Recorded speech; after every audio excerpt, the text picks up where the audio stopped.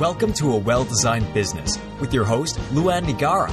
LuAnn has a lifetime of experience building a multi-million-dollar business with her husband and cousin, and she knows the challenges you face in your interior design business. LuAnn brings you real-life answers to your most pressing problems, as well as practical strategies to explode your interior design business. So, let's get to the business of interior design. Hi, welcome to another episode of A Well-Designed Business. If you think your life is busy, get ready to meet Susan Winterstein of Savvy Interiors in San Diego, California. In addition to running her interior design firm, which focuses on remodeling and renovation, there is also Inside Savvy, her retail store, Savvy Giving by Design, her nonprofit, and let's just add to it, she has 5 daughters and a husband. I'm exhausted just thinking about her day. There is a ton that I could have talked with Susan about, but today we concentrated on her nonprofit, Savvy Giving by Design. It is truly fantastic what Susan and her team are doing. This is an awesome conversation with a remarkable woman. I'm going to take a second here to tell you about Kimberly Seldon's Business of Design, and then I'll be right back to introduce you to Susan Winterstein. More and more clients are asking for flat fee or value-based proposals, and there is a way to budget properly for flat fee jobs, but it's not likely the way you've been doing it. You all know and trust Kimberly Seldon and the Business of Design. And so when I tell you that she has the solution, you know I mean it.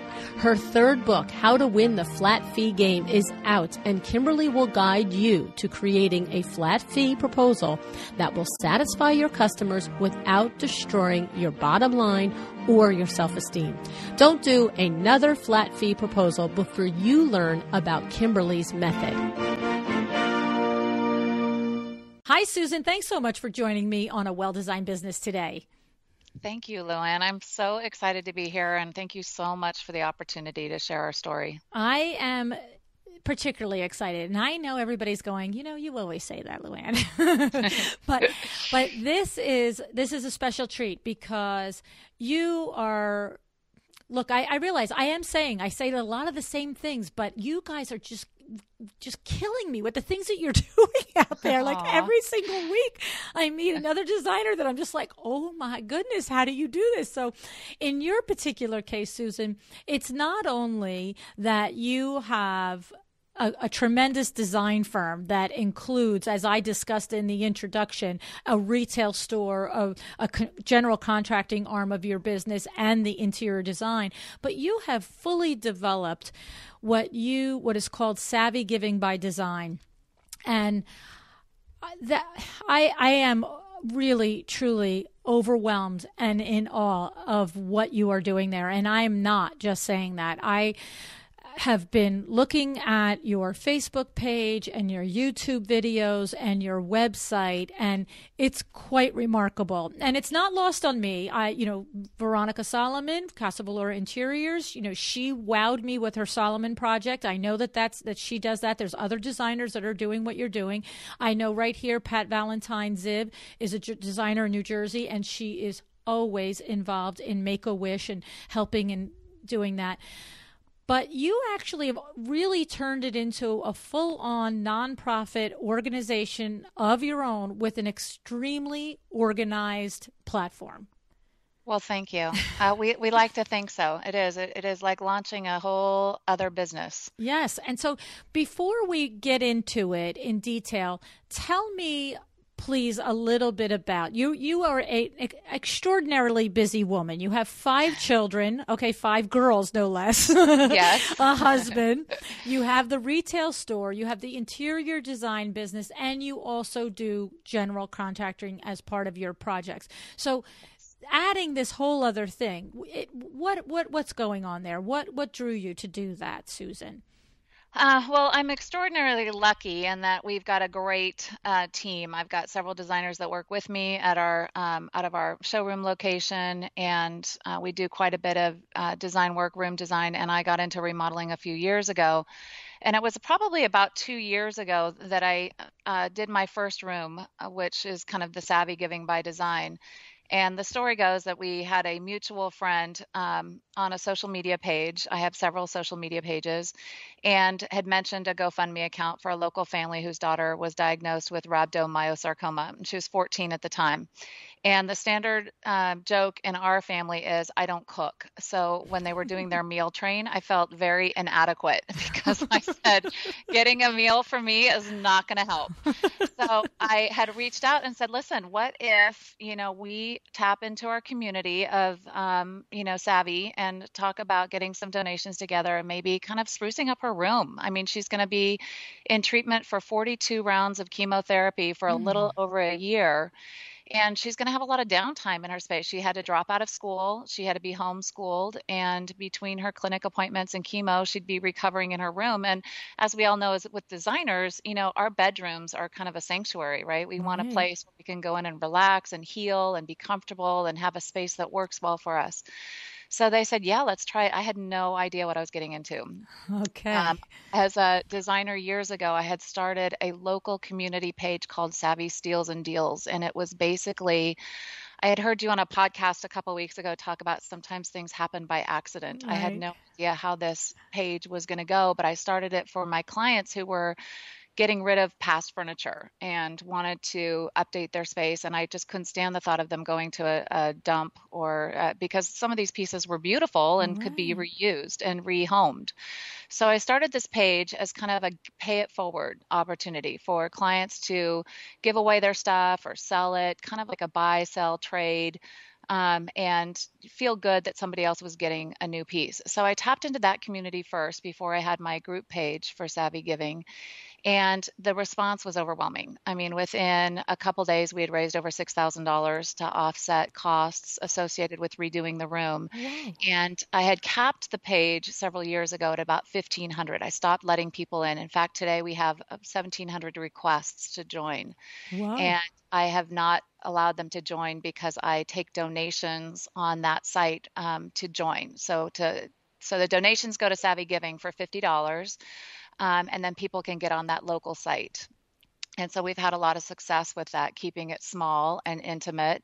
And then when we started doing the room, I thought, gosh, this needs a dedicated page, right? We need a group page where we can tap into our community members of Savvy Givers to help offset the cost of these rooms. So anyway, going back to Casey's room, the first one we did, I looked at all my contractors and said, what can you help with? Can you do floors? Can you do paint? What will you donate? And all of them were so incredibly gracious and decided to donate their services and put in hard surface floors and put in, new lighting for the room. And then I started reaching out to other vendors, a closet company, California Closets locally, donates closets to every one of our projects, regardless of how many we do, and puts a built-in closet so we can eliminate the need for a dresser in a bedroom.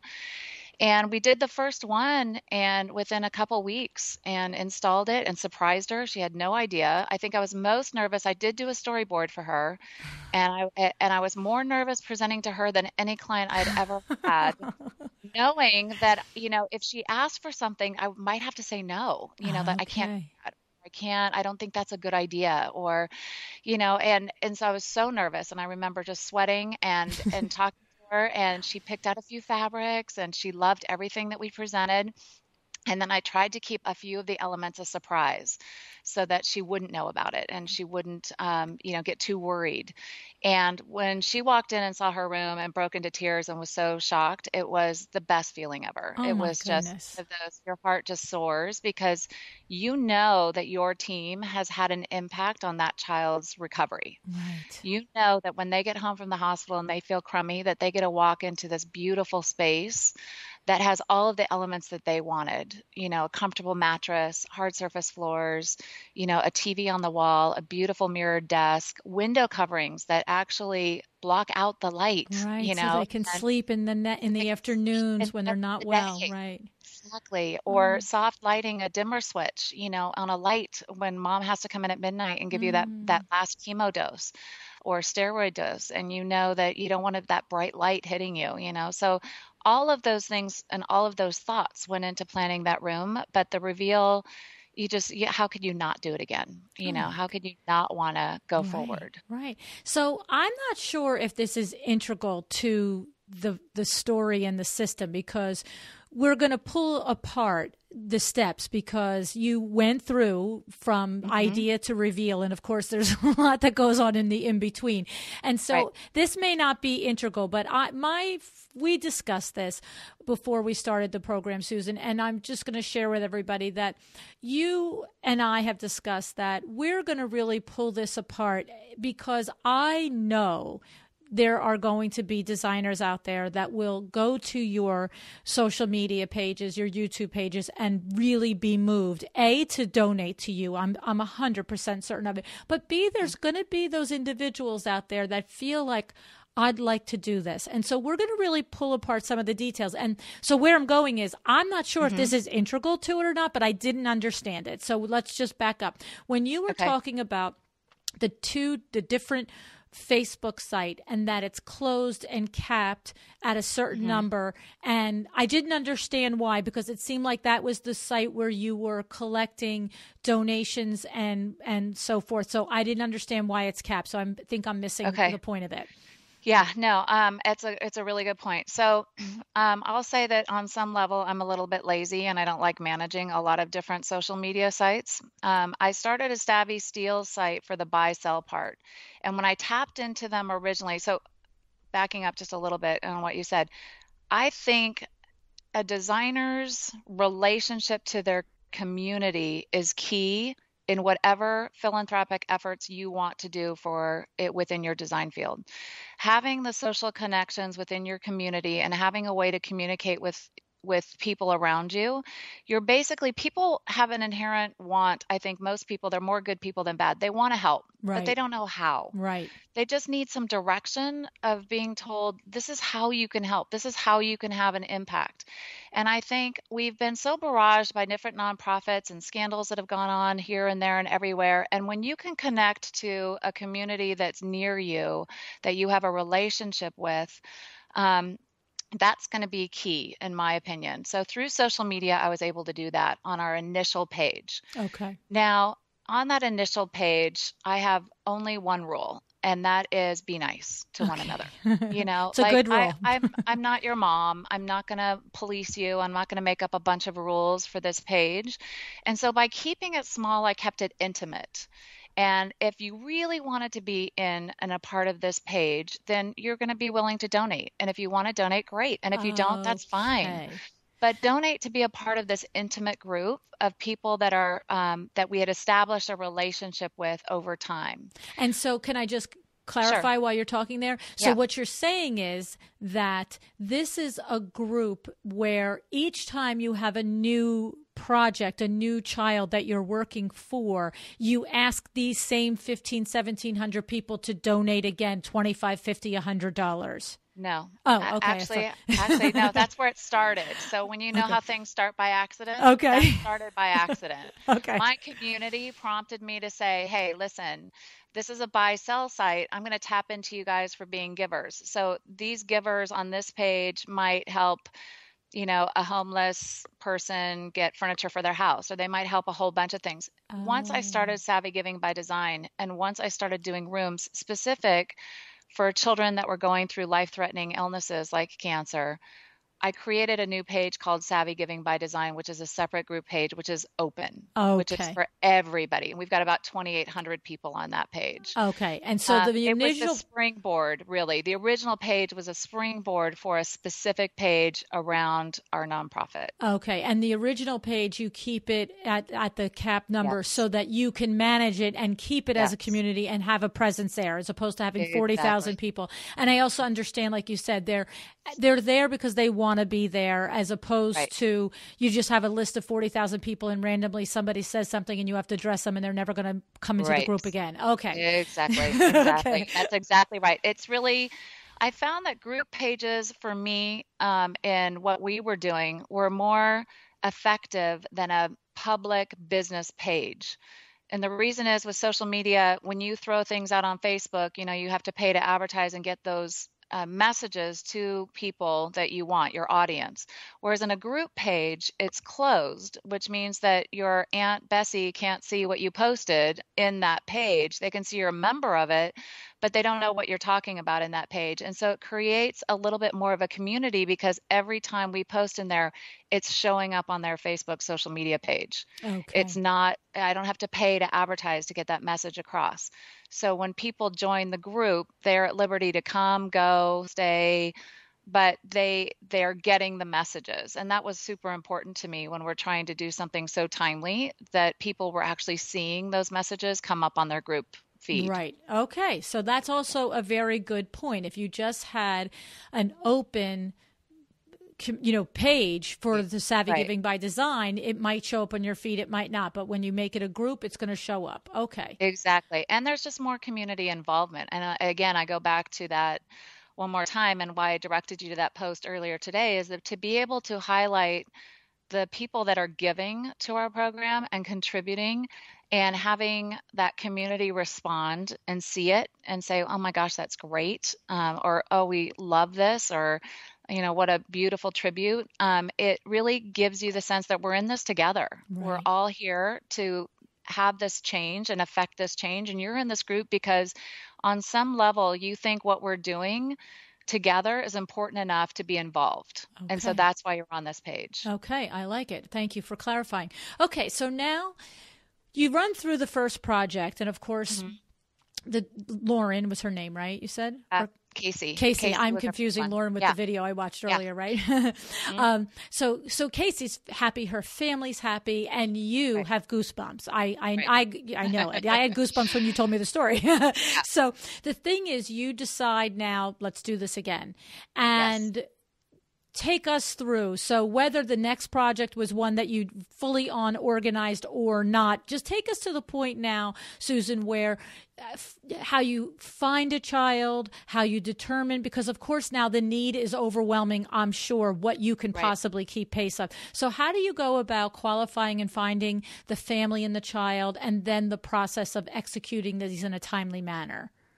Such a great question. When we first started out the first year, we were not a nonprofit. I was doing this basically as a community member, and people that knew me and trusted me donated to a GoFundMe page. So I started a very basic GoFundMe campaign. And I would go in, other people would reach out and say, we've got this other family over here.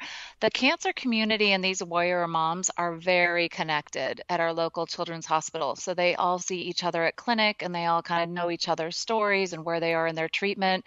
So it really became kind of a referral basis where, we got, through Casey's mom, Susan, she said, listen, there's this family, nearby also, and she was just diagnosed with this type of cancer. And I said, well, let's go visit, let's go, let's do it.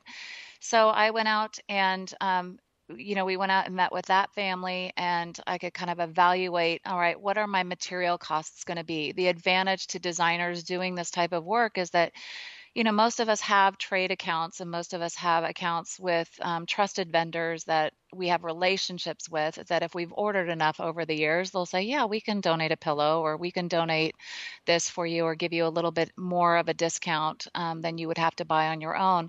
So I guesstimated what we would need, created a GoFundMe, and then I would just kind of sit and wait. And the fundraising, I have to admit, became arduous. It became time consuming. It's hard to ask people for money again and again and again. And I couldn't trust myself to start and not be able to fund the room completely and do the things that we needed to do for her brother's room or her sibling's room, which we try to include in each of our makeovers. So the funding became difficult. And the further along we got into each project, my eyes were bigger than my stomach, right? I wanted to do all of them. And I'm like, where am I going to get this money? How am I going to do this? And so we'd start different social media campaigns. And it really was about a year later when one of my clients during the holidays approached me and said, Susan, I want to help, but I don't want to just help with money. I want to help you raise money in a different way. I want it to make you an official nonprofit. And I said, okay, you do the paperwork.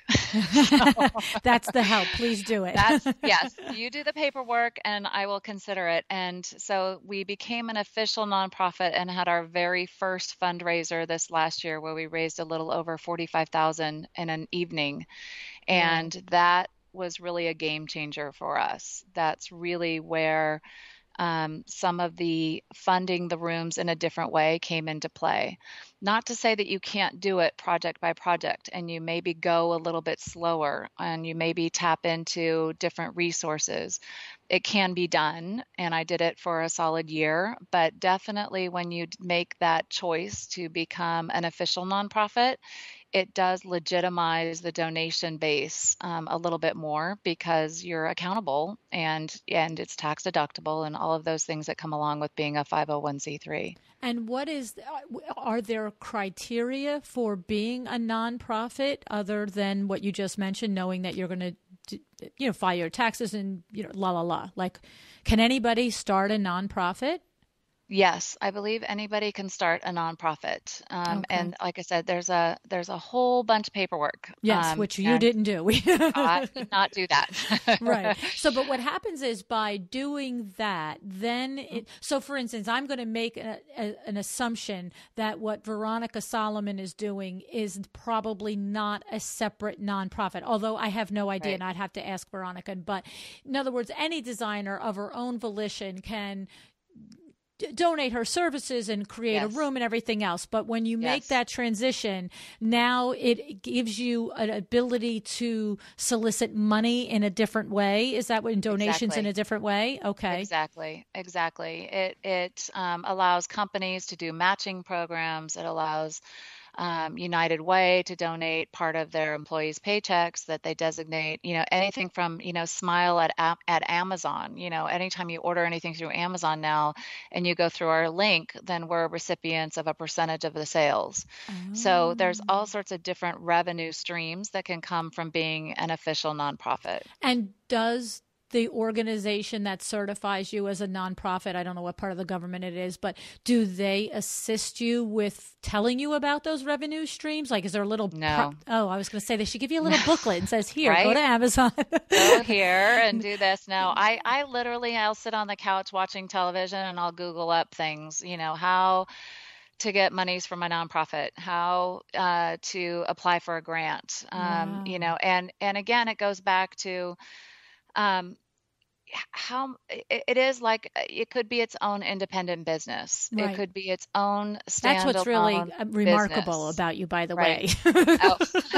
I mean, not for nothing. You got 3 other businesses and 5 kids and a husband. I know, right? It could be, and I think one of the things that I want to work on and our goals for the years to come is really tapping into bigger and better vendor relationships. We have a lot of vendors out there in our field, and there are a lot of different really worthy nonprofits that we compete against. And I'm not saying one is better than the other. They're all very worthy, and they're all very deserving of vendor donations. But when you look at a company like fabric companies or furniture companies, and you look at their marketing dollars and how these days with print ads, everything is really social media driven. There's not a lot of magazine print ads that are all that efficient, more than the YouTube and the Instagram and the social media presence that's out there. So my goal really is to find those types of vendors that want to market in a different way and want to use the philanthropy channel to say, listen, we'll use our products. We'll get a professional designer to use our products in a giving way and be able to give back to our community, and at the same time promote our products and why they were chosen for that particular project. Why were they given to that child? Why did we choose this mattress? But it's hard because it's very corporate and you are fighting along with everyone else to get the attention to the projects that we're doing. Yes, it's true. I mean, everything you just said in there, I'm just literally here shaking my head up and down because every component of it, that the advertising and all of the marketing has changed so dramatically for everybody, and especially for the big guys. And then it is a great win-win for a big guy to have their furniture and their product placed in a place that's beautiful and also is doing good to not only that individual family, but bringing, notoriety to the organization that's creating that environment for the family, and then to be able to, for you as the designer, to tell the people why you picked this sofa, this flooring and la, la, Right. la. It really is. But then the last thing that you said is absolutely 100% true. The corporate slugging through is just brutal. It's just, it is just one brutal. Amazing flooring product that we use, and I've approached the company dozens of times and said, please, just anything you can donate. And I use the product because it's a luxury vinyl and it's a quick installation and it's waterproof. And when you're talking, so these kids, as you may have seen in the video that I had sent earlier, a lot of people believe that when these children are diagnosed with cancer, that they spend a lot of time in the hospital, that they're in the hospital during their treatments. But what a lot of people don't realize is that the standard treatment for leukemia, for instance, for girls is 2.5 years, and for boys is 3.5 years. And they go to what they call clinics, and if they make ANC counts, which is their immune system, and they're over a certain number, then they get their next chemo treatment. Now, if they get sick, and their immune system has crashed from the chemo and they wind up with a virus and their body's fighting this virus or this cold or this allergen that they have, they get delayed on their chemo treatment. They get pushed off until they're better and until their ANC counts come back up. When they get pushed off, there's a greater risk that leukemia is going to come back and become more aggressive. So what we're doing in these rooms is not only making them beautiful and comfortable and pleasing to the eye, but what we're trying to do is through flooring, let's get the dust and the allergens out. Let's get surfaces that are super clean and, repainted and get all the germs and let's get the little dust bunnies out from under the bed. Let's get it so that when mom comes in and needs to clean that room for the 5th time that day with antiseptic, that it's easily wiped, right? Yes, it's a eggshell finish on your paint, and it's a gloss on the baseboards, and it's, solid surface flooring, and it's a hypoallergenic mattress and bedding, and, trying to use those products that are going to minimize them getting sick so that they're not delaying their chemo treatments. They're, with all the time they're spending in their room, making it functional. But going back to the donation process in funding these spaces, we could do so much more and so many more spaces. I've got 4 designers that work for me. I could put them each on a different room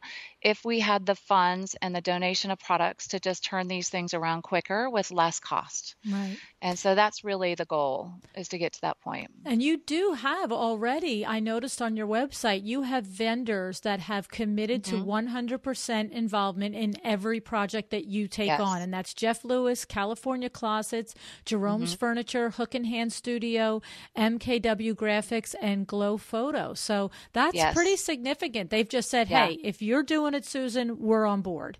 Yes, they have. California Closets has been wonderful. I can throw them pretty much anything, 2 closets, 3 closets, a master closet, and they'll say, yeah, we're in. When do you want us? That's terrific. They've been great. So for those vendors, yes, absolutely. Those commitments are super important to us. Well, I have to say, not for nothing, but you are making it easy for them to make a change in the world. I mean, I'm going to be real, because anytime an interior designer calls me to be part of a show house, every show house is connected to some sort of a charity, right? Anytime Pat Ziv calls me, because she wants to do something with Make-A-Wish, I am there for 2 reasons. I say yes to every single one of them, every request that comes my way, for 2 reasons. Number one, out of respect to the designer, that individual designer that has brought me business and I have worked side by side with for 1 year, 1 month, 20 years, whatever it is. But also, too, quite selfishly, I get to say to myself, okay, we helped. You know what I mean? Because I'm not the one that's going out of my way to make this project happen. But I feel like, oh, thank you. I feel like, I remember the second time Pat asked me to donate. She's like, I don't want you to feel obligated. You did it the last time. She said, I just asking, and if you want to say no, no. And I'm like, Pat, ask me every time. I'm so happy happy that we are grateful for people like you. Well, because like I said, I feel like I'm grateful to her that she's giving me a chance, and I don't have to do anything more than show up, measure, and send an installer to deliver. And that sounds so cold, and that's my point. I feel like you're getting something, you're creating something, and that yes, you be thankful to the vendor, but I know as the vendor, you're giving us an opportunity to do something that we don't get out of our busy day, maybe to do and to make that happen. So I understand it from both sides, and I just think it's remarkable. But when you talk about the level of what California Closets is doing, and I'm sure this Jerome's Furniture, I'm sure there's some significant donations. They were. Jerome's helped us out a little bit with some mattresses and some furniture, but again, all of those things come to an end. And so even with Jerome's, there's been a little bit of pushback, and that, okay, we've helped, and now who's next? Who else is going to step up to the plate? So I would say that, maintaining those as a nonprofit, so standing in the shoes as both a designer and as the founder of the nonprofit, I can say that I walk this line between my social media presence is going to be celebrating these families, celebrating the rooms. The other thing that's been huge, and we can touch on also, is fund and needs, which I think is really critical when you're in your social media community, is the fund and needs, which are I'll go into in a minute. But it's really straddling that line, being wanting to be appreciative and wanting to give the feedback and the acknowledgement and the thank yous to the vendors. And at the same time, where do you draw that line? And it's a big struggle because you want to show how appreciative you are, and you want to shout out a lot of these business sponsors. But at the same time, there is sometimes an expectation that, well, we didn't get really our return on our donation, so we're not going to donate anymore. I don't me personally, I never look at it that way. I've never gotten a return on it. It doesn't matter. So, that's not why I'm doing it. Exactly. And that's what I want. I want those vendors that, although they may be redirecting some of their marketing dollars or feel like they might be able to use some of the photographs or anything on their website to promote their product, they're doing it for the right reasons. They're doing it because ultimately you're doing it not for me. Right. I'm just the conduit. Right. You're doing it for these kids. Right. And you're doing it for these families. And so, with the feedback from the families is overwhelming at times. I mean, the level of appreciativeness or gratitude is so great, because they so badly want to do something to help their child, and to see the joy on their children's faces when they feel like so helpless as a parent is they said it's just overwhelming. So that's amazing. That's why we're doing it. Yes. So and are you you are accepting donations through the nonprofit? Yes. So is it something where some of the vendors could get a partial payment for some of it, or you need certain vendors to donate because other things like, I don't know, whatever else has to be paid for? I don't know. There are certain things that have to be paid for. Like you go into a retail store and you got to buy a bedspread. Right. Bed Bath & Beyond isn't just, I guess they probably could too, right? Right. Well, this seems kind of silly, but, I try to do a room about every 6 weeks, 4 to 6 weeks. And I would say that there are certain things. I talked with Lisa, who's the founder of Dwell in Dignity out of Texas. She has a nonprofit. Yes, I just met her at Design Bloggers. Yes. And I had a chance to talk to her, but I had spoken to her last October and kind of interviewed her when I was thinking of being a nonprofit. And it was about a year ago. I just talked to her, and she was telling me all sorts of things. And she says, my biggest piece of advice is don't use volunteer painters.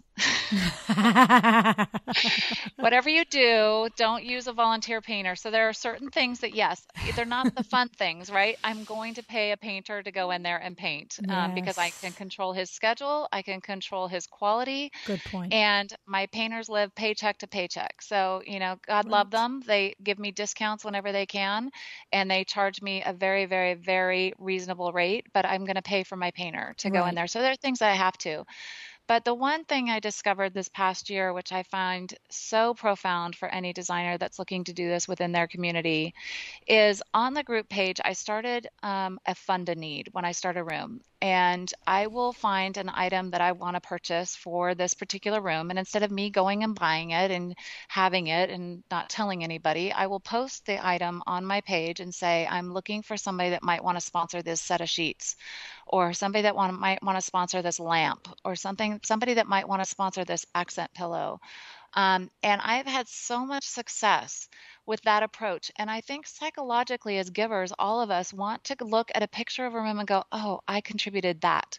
Much more willing to contribute an actual item than an actual cash donation, because so many of us, I think, feel like we don't know where it's going, right? You're going to give $50. I don't know where it's going to go. Is it going to go to an admin? Is it going to go to their lunch? What's it going to go to? And I can tell you, with the funds that are donated, we have like 99% of it goes to product. And the funded needs that we do, I will give them my ship address. I will say, this is what I want. This is what size I need. And less than 5 minutes later, I will get a response. Wow. It is unbelievable, this community of people that we have. They go above and beyond. I mean, I'm blown away continually, because people will kind of comment after and say, oh my gosh, I missed it again. I was just thinking, you probably have 3 people that are online sending it all at the same time, and you get 20 lamps.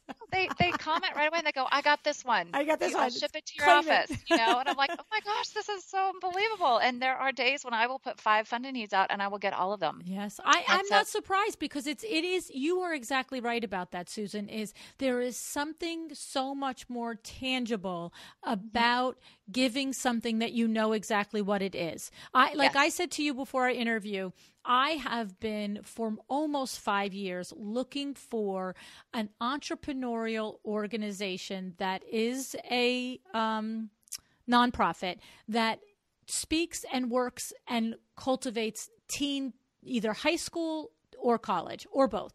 And the thing is, I've come across places where I could send them a check. And of course, there's not that many, by the way, but I want one where I can be involved. And yes, I will send money and I will raise money, but I'm putting it out there. If anybody knows of one, but I just feel like that's my thing. I love business. I love entrepreneurship. And, there's something when you can tangibly connect what you're doing to what you're giving. And so I could see that, even though I'm describing my passion for business and wanting to connect in a giving way there. If I'm on your Facebook page and you're like, hey, I need this lamp, I'd probably be way more inclined to just click and go, you know what, I can do that 5 seconds. Let me just do that for her, because it does feel tangible. And that's brilliant on your part. I love that. And then this way you get the piece you want. You don't even have to go shopping for it now. I know. That's the best part. My buyer loves me. Steph shows up at the store all the time, and she's like, okay, these lamps showed up. I'm like, great, I'll come get them. That's terrific. It's awesome. Yeah. Now, you said something else way back there that I don't think I realized when I was researching you. If the child that you're creating the space for has siblings, you do the siblings rooms as well? We do. And we found that, and it started with the I very, can see very why, first one. but right off the bat, I can see why, but I'm curious how you...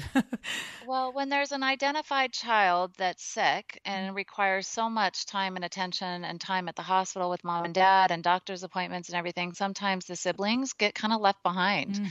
And although they may not need the same level of function that their sibling needs, they still want to come home to a place where they can be themselves and be in their space and have it work for them. And so what we do is we try to allocate, we kind of came up with a budget for each space, each family, and we allocate about 3/4 of that budget to the primary child and about, a quarter to the secondary. So for instance, if we have, most of the rooms, our costs are $6,500 or so to do a child's room at cost with our donations.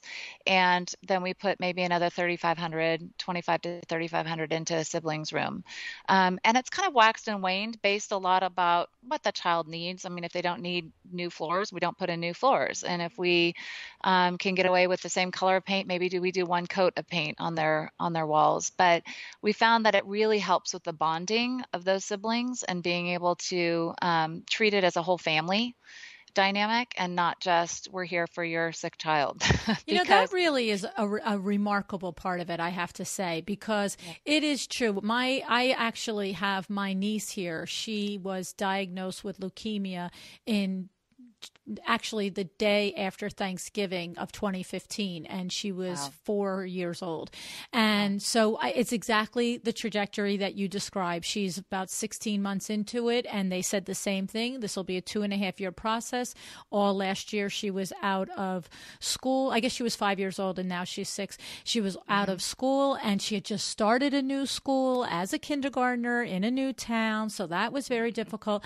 But, and thankfully, she's doing very well, and she generally is always hitting her numbers, and she's really, really a beautiful, remarkable child. And my niece and nephew, her parents, are amazing. But then there's her brother. And of course, thankfully, my brother and sister-in-law, who are the grandparents, are in the same town and always going out of their way to do something special with her sibling while this happens and that happens. But that I could see that dynamic just being one more, instead of it being, so that person's special too now this way, not understanding as a child that nobody wants to be special that way, right? But it is another separator. And the fact that you consider that, and the fact that you actually, because that whole extra layer to the project. It's, but I can imagine how appreciated it would be, even if the sibling who is the sibling doesn't quite understand it as a child. I know the parents would understand the value of that. It's all because I could almost see my niece and nephew being, I don't know, because it'd be great to have her room so fabulous, but then that's just another separator, and that you take that off of their plate. They don't have to deny their child, that. And of course, like you said, some of the needs aren't as high level needs. You don't have quite the need for the flooring and the different things in a child's room. Exactly. Very so we kind exciting. of try to customize it to each child and each family of what they need and what it is that we're trying to accomplish for that family. It really is something else. I mean, I am absolutely in awe of what you have created. I mean, and we didn't even talk about your entire design business, but I know what I want to do. Before I let you go, though, I did ask you how at this point, and I think that's how you got into telling us how it's a nonprofit, so there must be something in that angle. How at this point, when you've become so well known and you are a nonprofit, look, doing a child every 6 weeks is a tremendous schedule, but how do you decide who's next and who gets to receive this tremendous gift from you and your firm? Because the need is way greater than what you can possibly do. It is. And so we have our board meetings, and we have a board of directors, and we have Casey's mom, who was our first recipient. Her mom sits and is kind of our liaison for the different families. So when we get a request or somebody reaches out to us, then it goes through Susan Harvey, and she we look for different things. How long is the treatment going to be? Where are you in your treatment process? We have to assess their overall risk for infection. Can they have contractors in their home at this time? Or are they too risky to have people in and out of their house? Are they too sick? There are certain things that we're going to look for. And then I've got a couple kids I've offered to do spaces and so excited, but they're in rentals and they're looking to move in the next couple of months. And they said, we just can't right now. And it kills me because I would be there in a heartbeat, but so we have a list. I would love to get through them quicker. A lot of it comes down to finances, being able to make sure that we have the funds to accommodate each room.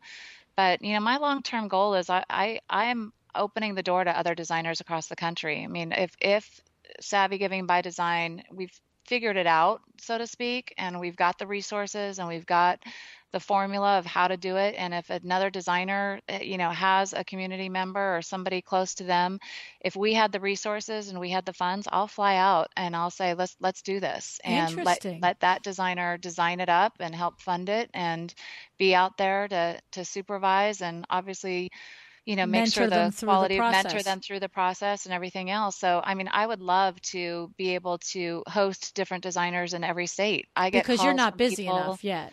Oh, I know. Well, in my dream life, I would Look, do this we're full adding time, travel but to no, I 50 still, states. right? Um, You I got to would watch love, what you say. This podcast is in 120 oh countries. my gosh. You're going to Yeah. be getting people from Canada and England and, China calling you going, hey. That's the crux of the whole situation, though, right, LuAnn? If it were a financial security, if there were financial security to be able to help fund, and no, the only reason I would say no is because of the finances. Mhm. I mean, everything else can be worked out. Right. I love the balance of my job right now as a designer. I love doing construction and I love remodels, and my room design I've limited to basically the nonprofit. I don't do a lot of room design outside of the nonprofit because I'm so focused on paying the bills and doing the remodels. But that's my balance. That's my great balance, is Right. to, live in construction land and all of the frustrations that come along with that, and then turn around and be very grounded in being able to work with these families. And I get so attached to these families, and love visiting them and love getting pictures from them in their spaces. Those are the best pictures I ever get, are It's when got to they're be actually amazing. living in their spaces. Yeah, it's got to be. So, You said something to me before we started recording about the on top of, just like you just described, the joy of giving and the joy of seeing the children and the family so happy. You said something, there was another aspect of it that you really loved and you thought was a great balance as a designer, and I want to remind mhm. you to share that with everybody. I think that regardless of what philanthropic efforts as a designer you move towards, it could be, I've met a lot of designers that have done different things. Some build little tiny houses for seniors, others help women transitioning out of homelessness into homes. So many really wonderful ways to lend our talents to that nonprofit community or to a giving community. I think what happens is when we start out as designers, we are people pleasers, I think by nature. We want to make people happy. And through our profession that we've chosen, we use design and decor as a way to, we want people to come in and have that aha moment, that wow, oh my gosh, I love it. It's changed my life. I feel so much happier in my space now. And that's what we're really going for. And as the years go by, I think a little bit of cynicism gets in there, and we get some clients, a small percentage, not all of them. Most of them are lovely, but we get into kind of our interior design bubble where we're working with a certain population, and when we're paying for design, there's a lot of emotion wrapped up into it, and Mhm. sometimes our perspective can get skewed as far as, the piping on a chair isn't perfectly straight, and it's very upsetting, and the chair has to go back, and why did that chair And come how in can we anyway? possibly live like this? How could you have ordered that for me? Or how could this happen? Or, this dialogue came in different. How could that happen? You mean I have to wait 2 more weeks for my carpet? Right. And it's very agitating. And when you work in a nonprofit sector and you're working with a population that wouldn't otherwise maybe hire a designer or be in that bubble, and you see how appreciative they are of something that really changes and alters their space, it's very grounding. It kind of brings you back and says, okay, this is your priorities. Their Yes. priority is their child who's sick, who's got to be back at the hospital again because they've spiked a fever or just got their steroids and are super grumpy and crying all day. Mm. This brings you back to why you do what you do. And you're doing it because you're trying to help someone. You're doing it because you're trying to make their lives a little better through design and through your talent. And it's very grounding. And that's why I really think that every designer out there has got to find something, some way of giving of their talents. It's not related to money and not related to a certain population, but related to truly the gift of your talent, because that's really it's going to hone in on your design.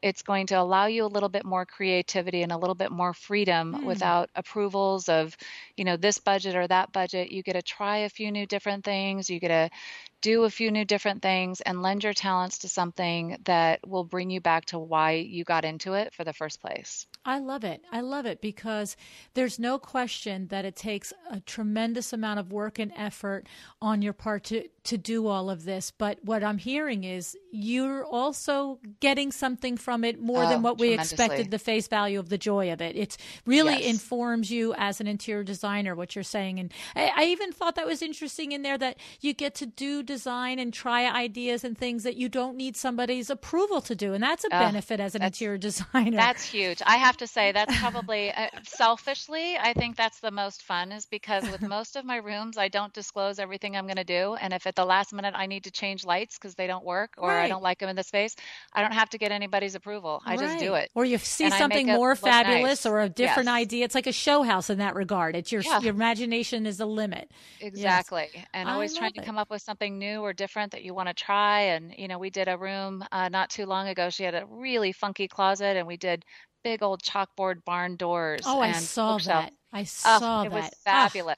And, for something like that, most of our clients may not be able to visualize it, or gosh, do I really want to go to that expense for a closet, and being able to get a vendor to make those and donate them and get creative with me, and another vendor to come out and do all the lettering for me at no cost. It's funny that you said that, because I looked at that. I thought, Susan, looked at it. I thought, who wrote all that? I'm like, that's a skill right there. I'm like, did Susan sit there and write all that so neatly and so artistically? No, I actually have a very dear friend of mine who, Lake House Designs, I'll shout her out. She does all of the lettering for our community down here, and I called her in a heartbeat. She donates. She's also the same one that did that big solar system in that last room that we did. Yes. She's incredibly talented. That's amazing. That's really funny that you actually brought that up, because I literally had that. I thought, who made that look so?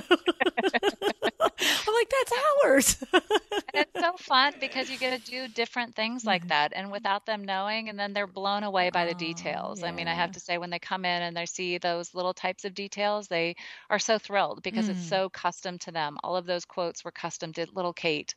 And so it was super special to be able to do that.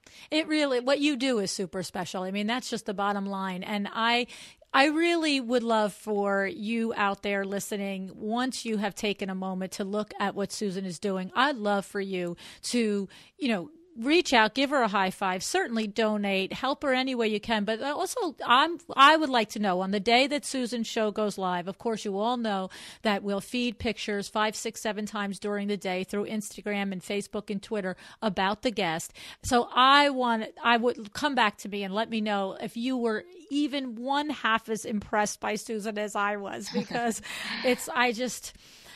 I don't know. I'm really in a little bit of awe. I think what you're doing, and I'm going to repeat this, will be the third time I'm going to say it, but I think it bears repeating. I think if what you were doing, and you were a single woman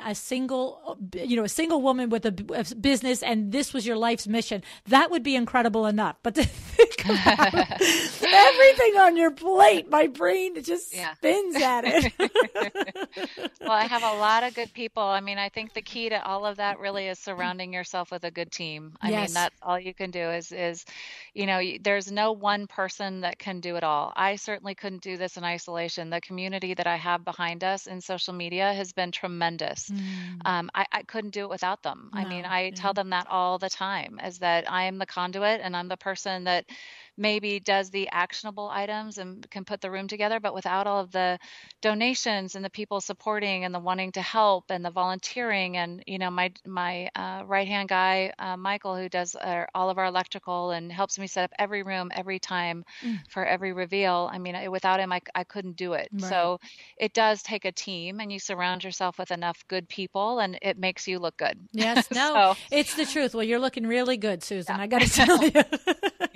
And I think it's amazing that you're interested in mentoring and help, like you said, host other designers across the country to possibly duplicate what you're doing. Do me a favor, tell us your websites and how they contact you if they're interested in donating or in trying to start up something in their own community.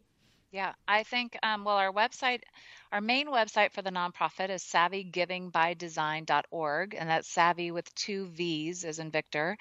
Savvy Giving by Design is there, and then also we've got some YouTube videos that they can check out, and we're also on Instagram at Savvy Giving by Design. I would love, whether it's this nonprofit and getting involved and doing what we're doing, and there's other organizations across the country that do similar, not a lot of designers, but a lot of other people that have cropped up to do some room makeovers and things like that. Anything really that designers want to do, I would love to talk to you. I'd love to have a group or a coalition of interior designers that are giving back. And I actually even started a smaller little group page. I think I've got maybe, 20 some of us on there. Not even sure, again, when things happen by accident, where we're going to go with that. But I would love to, I want to know what people are doing. I want to be that person that says, yeah, go out and do something. I don't know if you're crazy or just fantastic. I really don't. Probably a little both. I know. Because you're really now starting yet another thing. You have just announced it on this podcast that you are open to a coalition of all of us. And we're all going to be like, yeah, come on, I'm in. But similar to what you were talking about with the entrepreneurship, being able to share ideas, I think is powerful. And unfortunately, there are very few communities within interior design where we share our knowledge, right? Where we share what's worked for you. I don't know, did this work for you? This works for me. Right. And it's hard to find that within our community because I think all of us, there are a lot of people that work on their own and don't have teams. And there's a fear sometimes that, maybe there's a competition or I don't know what it is. All I know is that from a giving perspective, I would love to see designers helping designers. Oh, this is what I'm doing in my community. Do you want to come help next weekend? Yes. Or have you thought about doing this? Or, all of us designers have, leftover inventory, lamps, rugs. Okay, let's all throw them online, sell them and donate it. Let's do something that's going to pay it forward. Not so much paying it back, but go forward with it. Yes. If something's been done to you, turn around and do something nice for someone else. Right. Don't feel the need to thank that person and go forward with it. And so I think it's just super important that all of us share that information of what we're doing to lend our talents, because it really, like I said, brings you back selfishly to your core of why you got into the field, why you're a designer, why it is, what makes you happy about doing it. It's the creativity, it's the helping others, it's the pleasing, it's all of those things wrapped up. Yeah, it's amazing. And, it's funny, you've said something in there makes me think. I'll have to find out. Of course, that Cherish is one of the sponsors of the podcast, Anna Brockway's company. And I just, as you were saying, that we all have, inventory of old this and, not even the old, but just left over, whatever. I wonder if there is a donation arm within Cherish. I don't even know. That would be amazing. Wouldn't that be? It would. Even on our Savvy Steals, people will throw things up and say, with a donation to Savvy Giving by Design. They'll throw up their items that they're selling and they don't want the money. They just want it to go to the nonprofit. And that's their way of contributing. So yeah, if Cherish had a nonprofit arm where people or designers could donate some of their things and take the tax write-off and sell it, and that would benefit Savvy Giving, then that's a win-win for everyone. Yeah. Well, we might just have to get everybody all hooked up together. I love it. That's how it starts. Unbelievable. Yeah. Well, I really do appreciate your time, Susan, in spending it with us today and telling us all about this remarkable thing that you have created. And I'm so amazed and awed that you're willing to take emails and phone calls for people to pick your brain and duplicate it and everything else. But and I also just want to say, too, we didn't spend 5 seconds really on your other companies, but I do want to just point out how clever you have named all your companies. So your interior design firm is Savvy Interiors, and then you actually have a retail store that sells furniture and accessories in your free time called Inside by Savvy, and then, of course, SavvyGivingByDesign.org. And I just think it's very clever and obviously very well thought out. So thank you. Yes, thank you so much. I appreciate your being here, and I look forward to, figuring out ways to help you do what you do, because I'm really very impressed. Thank you so much. Thank you so much, LuAnn. I really appreciate the opportunity. We love your podcast, and I listen to it religiously. So thank you for being such a spokesperson for the industry. Thank you. Thank you.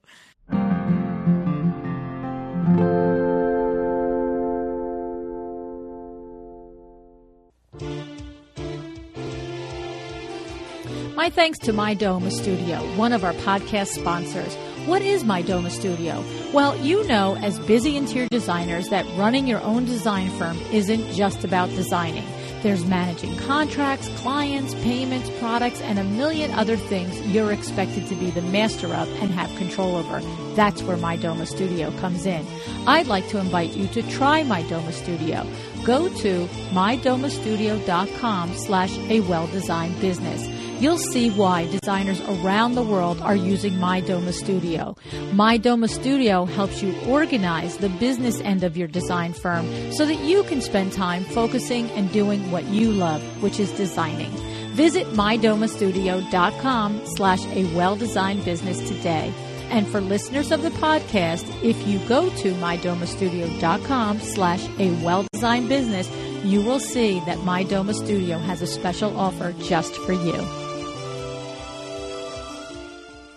So Susan can sort of make you feel like you're sitting still, can't she? I don't know, man. That's a lot on somebody's plate. But seriously, how wonderful is this organization that she has created? The many families whose lives her team and her are changing. You have to go on her website, www.savvygivingbydesign.org, and look at the stories about the children and watch the videos of the room reveals and watch the faces of these kids. It's really something else to see. Just incredible. And I want to mention just a couple of things about this interview from a business perspective. I didn't ask Susan directly about the details of how her 3 separate businesses run, but couldn't we probably all just agree it goes without saying that she must have strictly organized systems for all 3 businesses, the design firm, the retail store, and the nonprofit? How else could you imagine getting all of these things done, executing a new project every 6 weeks for just the nonprofit alone, then add to that the 2 other businesses that you need to keep humming along and earning an income for your family and your employees while you do these projects. So I'm going to just go out on a limb here and say if Susan has found a way to systemize 3 separate entities, I'm pretty sure you can figure out a way to systemize your single firm. It just takes a decision to commit to do it. Another decision you could think about committing to is to either donate to Susan's organization or take her up on her offer to help you duplicate her program in your area. Things to think about. So to learn more about Susan, you can go to her website or you can ask to join her Facebook group, Savvy Giving by Design. Maybe at a minimum, you'll just be in the group and you'll see the opportunity for the Fund a Need specials. I think that would be pretty fun, and I'm sure it would be appreciated by Susan as well. Thank you for joining me again today. Please remember you can easily join our email list and receive our weekly newsletter about all the comings and goings around the podcast by simply taking your phone out and texting Design Biz, DESIGNBIZ, to the number 444999. That's 444999. Easy as pie, and you'll be in the know of all the things that we're doing here. And also, don't forget to check out our website, www.windowworks-nj.com. Head over to our To the Trade tab. We have blog posts there about the business issues that you are facing and expanded content on the things I learned from the various guests, and all of the pictures from our party in New York City where you can see the video and the pictures. The guests are there of Taylor Spellman, Vanessa DeLeon, Deborah Rosenberg of Cruelty Free Design, Gail Davis. Everybody's there. The photographer for the night was Joe Peoples, and he did an excellent job. And the videos, of course, for the night were done by Room 2 Productions, my Uncle Bill and Aunt Gretchen. So thanks so much for joining me today. Have an excellent day. Thank you for joining me again today for another episode of A Well-Designed Business. This podcast is a production of WindowWorks in Livingston, New Jersey, your trade resource for custom window treatments and awnings. Learn more about WindowWorks at www.windowworks-nj.com. All of our music is original music by Room 2 Productions. Please contact us if you want to learn more about original music for your business or your events.